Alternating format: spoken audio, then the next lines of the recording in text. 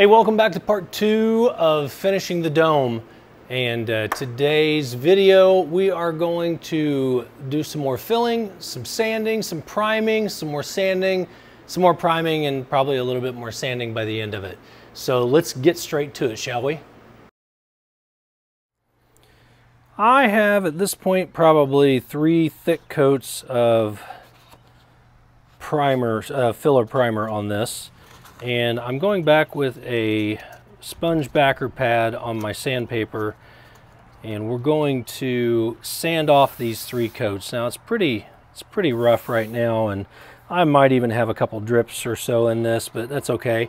But what I'm trying to accomplish at this point is just to get everything knocked back down, make sure that there are no layer lines in it or anything like that. Using 400 grit at this point, not bearing down, just nice and easy sanding. And we're gonna go and sand this dome.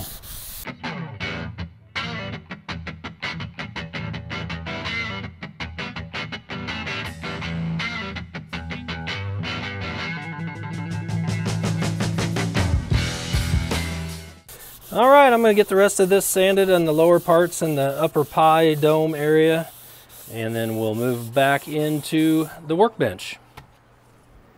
We got the sanding done, and I'm pretty happy with it. I need to go out in the sunlight probably, or some higher, a little bit more lighting in here, and just inspect what we're looking at. We want a perfectly smooth finish. I've got some minor orange, or not orange peel, but the bumpiness of the paint right here, it looks like. Yeah, I saw a small low spot in here, still print line left. So just go over this and inspect it really close, and then I'm going to clean it off. I'm going to hit it with a flat black, 1 coat, not super thick, and I'm going to wet sand off all the black, and that's going to show me where those lower spots are. And actually, I think I will do that now. We'll just go straight to the flat black so that you can see, which you're not going to be able to see them on camera, I'm sure, but there are a couple pits in here still, and we'll get that. I'm going to get the dome cleaned, and we'll go over and hit it with some flat black.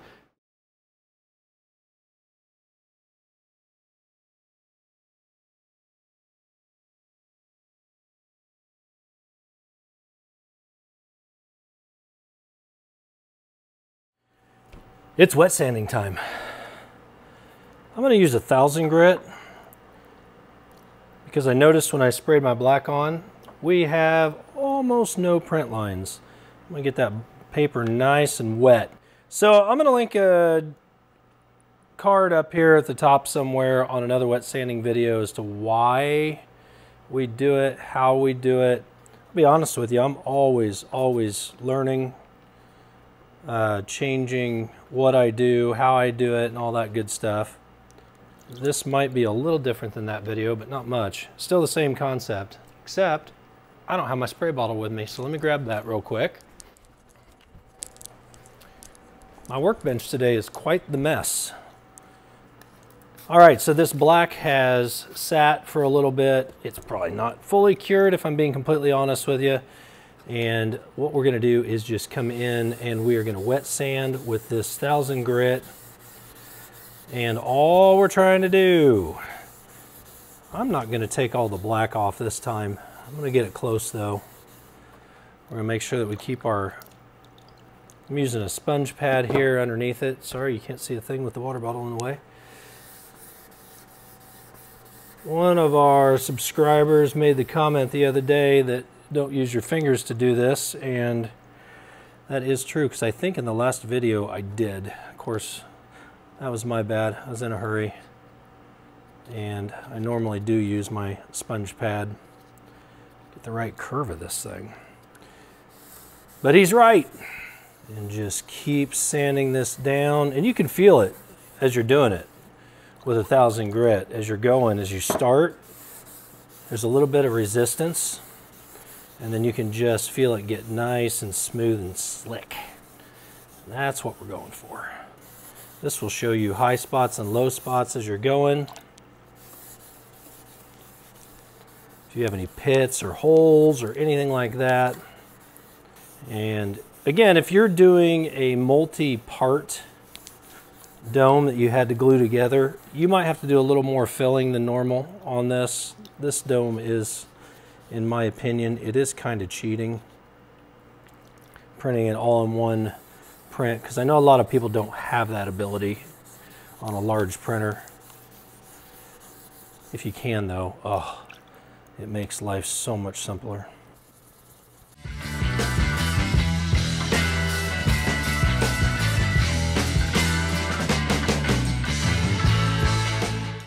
That is looking beautiful. Very beautiful. All right. Well, I'm going to cut the camera here to get these side pieces because I have to do them off the edge of the table.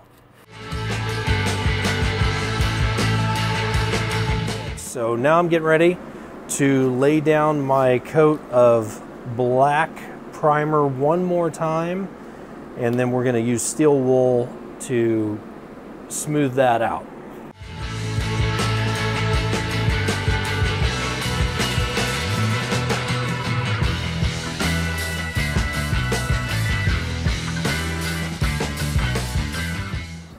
So if you've watched any of the previous videos, you'll know that I am not at all a fan of gloss black.